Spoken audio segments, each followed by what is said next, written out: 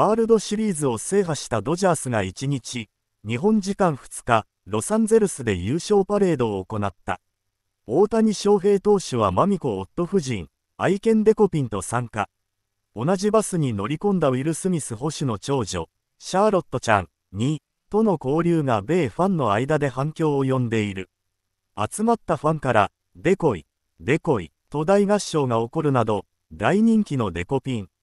スミスに抱っこされたシャーロットちゃんに、デコピンを抱っこした大谷が近づき、赤ちゃんをあやすようにゆらゆら揺らし、シャーロットちゃんが小さな手を伸ばし、デコピンの鼻のあたりをツンと触る場面があった。スミスの妻カーラさんは優勝パレードとセレモニーの様子を3日、日本時間、WLOVELA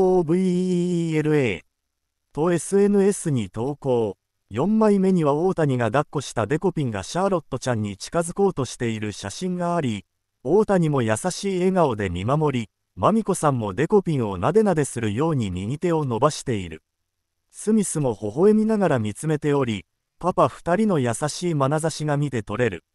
この投稿にはグラスノー投手の恋人メーガンさんがチャー&デコイと反応したのをはじめ、英語でチャー&デコイ、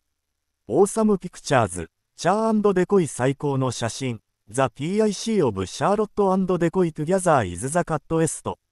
シャーロットとデコイが一緒に、最高に可愛い、ハング PIC4 in the ルーブル、4枚目の写真、ルーブル美術館に飾って、などの声が寄せられている。